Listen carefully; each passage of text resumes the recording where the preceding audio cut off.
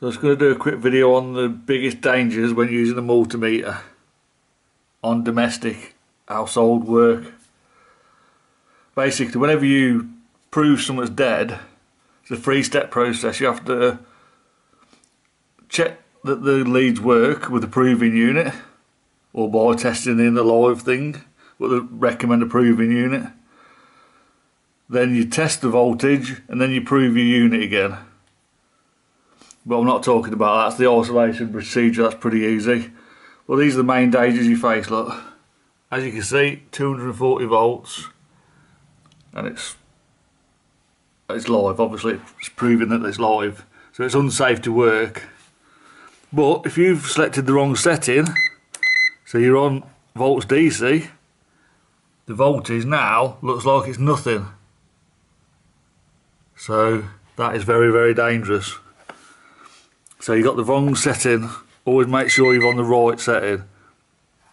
Volts, AC, squiggly line. As you can see there, squiggly line. The second fault is, I'm going to turn it off, is say you've got a lead that ain't plugged in properly.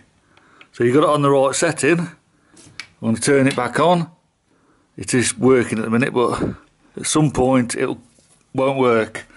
It's pretty hard to do that, but I have known it happen.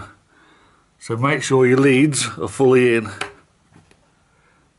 And lastly, I'm going to turn it off. If you're on the amp setting